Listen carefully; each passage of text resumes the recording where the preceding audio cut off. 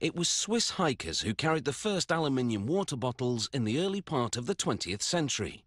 In the rough and tumble of the mountains, they proved lightweight and durable. They can be reused endlessly, and they can also be recycled, so making one is not a wasted effort.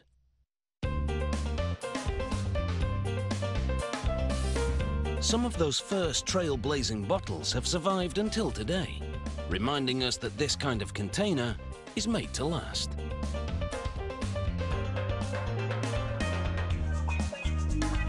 Today's bottle starts with an aluminium puck 7 centimeters in diameter.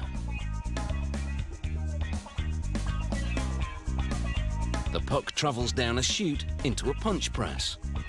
It uses 600 tons of force to stretch the puck into a cylinder with a bottom.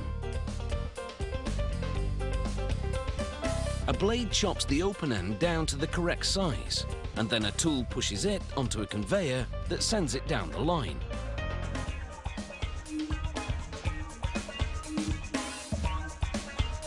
The aluminium cylinder lands on a wheel, which relays it to the next station. There, machinery moves the cylinder's open end into a position for tools to squeeze it into a bottleneck. The tools pinch the metal a total of 26 times to draw the open end down to half its original diameter.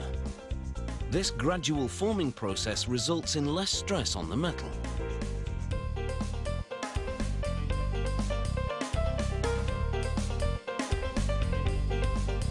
The last tool presses a threaded ring into the inside of the bottle for screwing on the cap.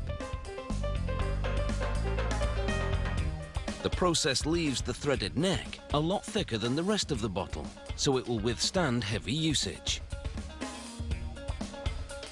Now the bottles move into a wash station, where they're cleaned to remove the lubricating oil from the forming process.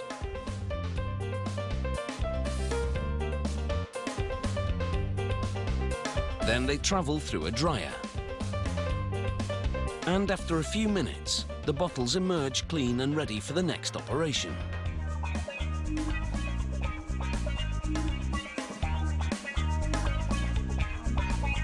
The interior wall is about to be lined with a micro-thin high-tech polymer. This revolving device picks up each bottle using suction and delivers it to an individual sprayer. The spray nozzle coats the inside of this container with the polymer. The liner has been specially formulated to be chemically inert, which means it won't absorb any flavors. At this point, the coating is powdery and you could wipe it off with your finger, but that's just temporary. Once it's baked, the powder will solidify and bond completely to the inside of the bottle. The bottles move through an oven that's heated to 180 degrees Celsius for 10 minutes. The liner doesn't add much weight to the bottle. Here, one is weighed before being lined and after, and the difference is just a few grams. Now the bottles spin by a gauntlet of spray guns for an even coat of paint. As with the inner liner, this outer veneer will need to be baked on. When it dries, the paint takes on a glossy finish. An automated squeegee silk screens designs onto the bottles.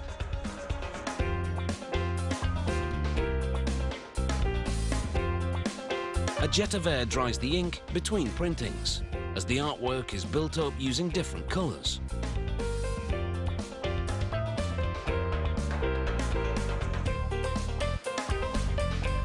Now it's time to screw on the cap, and a worker performs a final inspection of the product.